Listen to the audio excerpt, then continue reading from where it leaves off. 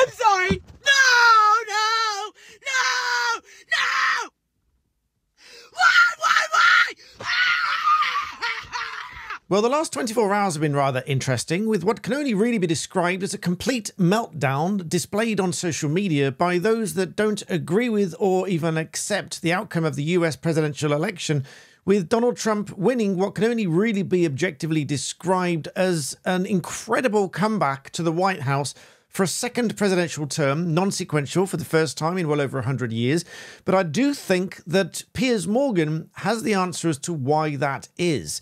Many people may agree, may disagree, but you can let me know what you think in the comments. But first of all, if you're new to me, I'm Daniel Shensmith. I'm a barrister of England and Wales, and for the last 4 years or so, I've enjoyed bringing you legal content and news, and recently some political discussions here on YouTube and other media. I'm over on X as well. Do hop over there and follow me there as well. But let's get into what I think is really on the money from Piers Morgan here. Let's take a look at what he said in this short clip here, and then I'm going to discuss what impact this might have for the UK.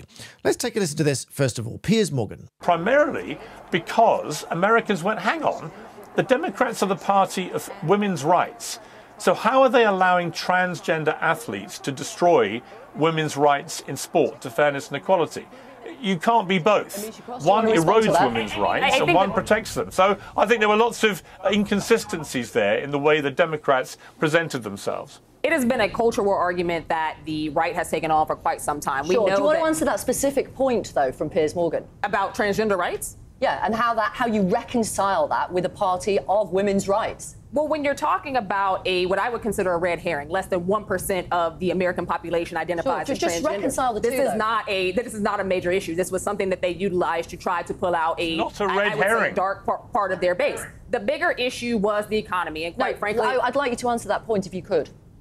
So this is the bit that really irritates me. When someone is asked a question that they can't really answer because there is no real answer to it.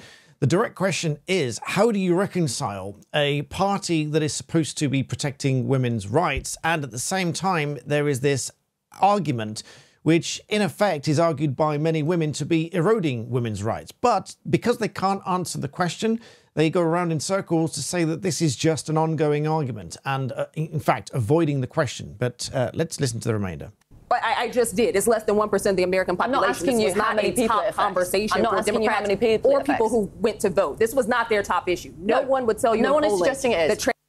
So, in fact, I think that's wrong. She says here that that's not their top issue. However, it is quite an important issue, not just in the United States, but around the world.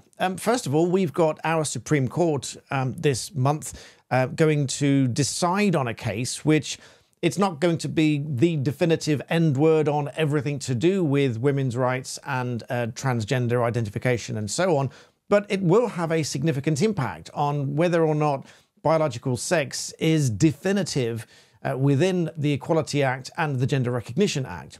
More about that in another video, which I'll link below. But also over in Australia, Saul Grover going to court over and is now appealing this decision. And is in conversation here because some people don't understand the effect that this has when these cases are actually taken to court. So I'll link this below as well. But from theconversation.com, they say that, in fact, this is a significant issue for voters in the United States. A March survey by an independent pollster said that 68% of voters will take LGBTQ rights into consideration at the polls. Fully 30% stated that they would only vote for a candidate who shares their views on the issue. And so they rightly say it's no coincidence then that the rights issues feature prominently in the party platforms, and they will take those into account. But coming back to what Piers Morgan said here, this very much is one of those situations where a lot of people may have voted not necessarily for the party they want, but to prevent the party they don't want getting into power. And that may be the case for a number of people, not everybody, but a lot of people may have voted that way just so that they don't get a result that they feel they don't agree with.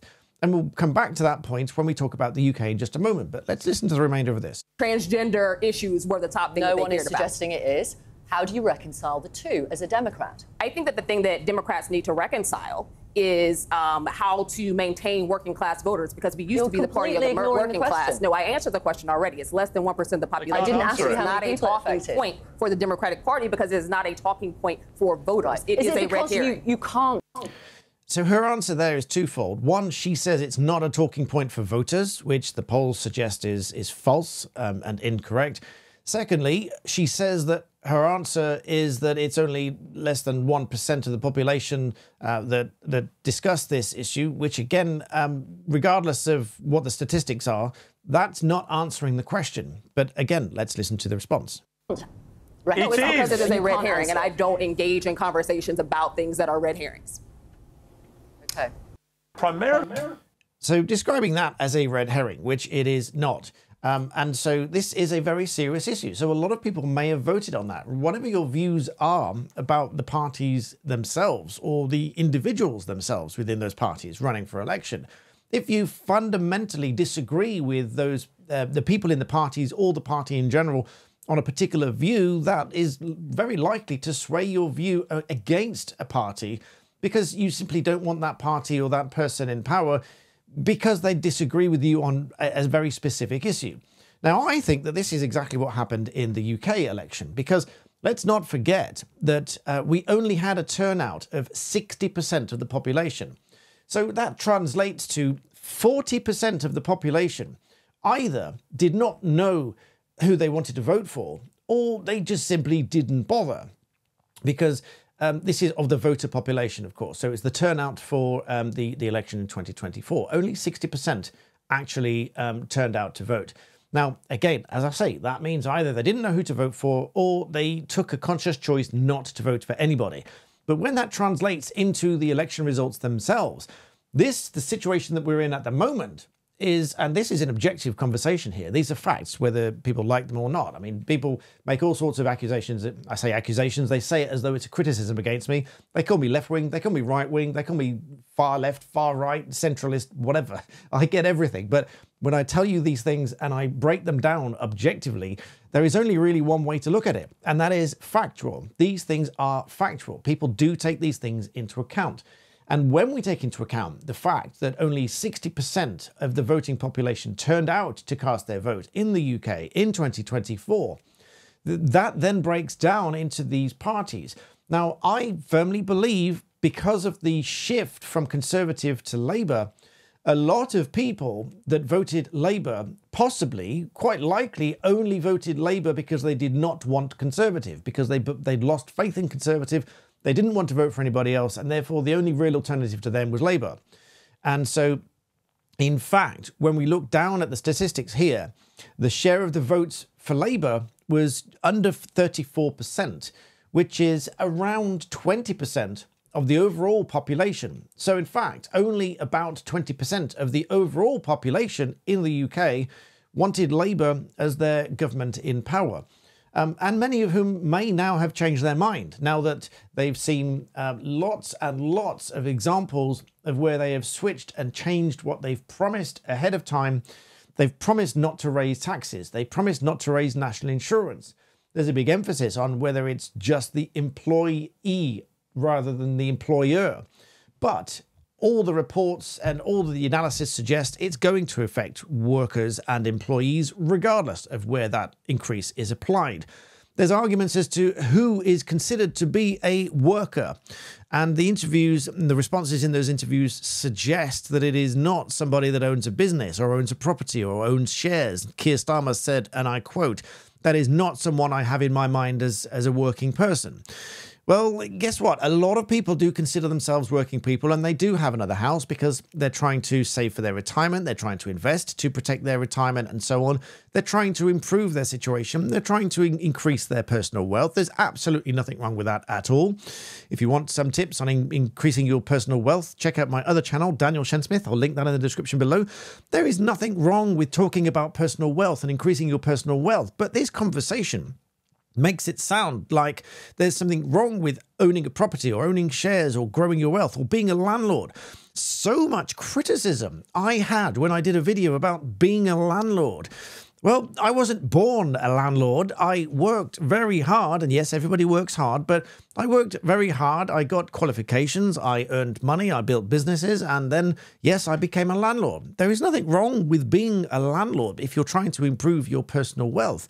But that seems to be under attack by Labour, because they are decimating the landlord market. And so lots of landlords I personally know are selling up their properties because it is very difficult to run that business. And with Keir Starmer saying that he doesn't consider somebody a working person if they own a property or they own shares and things like that, that might not be precisely what he meant, but that's how it came across. And so that's what people will infer. And so when you think of all those things together, and then you think about coming back to the issue on women's rights, and particularly in sports. I mean, I note that this particular one here was quoted by Sharon Davis, who's very vocal on women's rights and protection in sports. And we have the whole situation with Imani Khalif, with now reportedly and allegedly a leaked document to say that Imani Khalif is male and not female. So that whole situation there with medals that Imani Khalif won, and lots of people are now saying shouldn't have won, and they were wrong, and these sports organizations are on the wrong side. So when you then look at the political parties and which way they lean on these issues, that is absolutely key to how people vote. So coming back to the presidential election outcome, this, in my view, is a very strong indicator as to why so many people have voted a certain way. Of course, there are die-hard Trump supporters, and there are those that absolutely probably can't stand him. And I'm sure Donald Trump knows that. And I think a lot of those people may even have voted for Donald Trump, even though they didn't like Donald Trump in the first place, or many years ago may have absolutely stood against Donald Trump being president, and may have even vocally been against Donald Trump back then.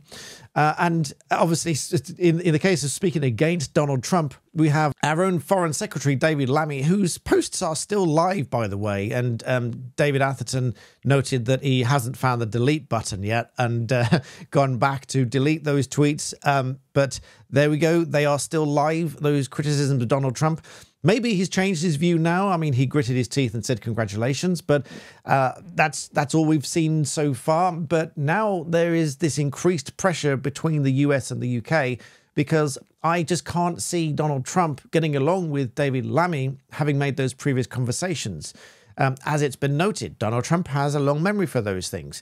But because of everything I've said, there will, of course, be substantial support for Donald Trump across the US and probably around the world because of these positions on things like women's rights, things like immigration and border control, and so on and so forth. But I do find it extremely interesting that never before have I seen such a polarizing set of issues that separate parties and supporters of those parties, because it seems to me that if you agree with any one of these issues that are anything other than the far left, suddenly you're labelled far right. Even if many of those people actually consider themselves something of a centrist, something of someone who sees both sides of an argument, sees certain things on the left as being good and certain things on the right as being good, and would never think of themselves as right-wing, certainly not far-right, but are labelled so because they don't agree with the far-left ideologies.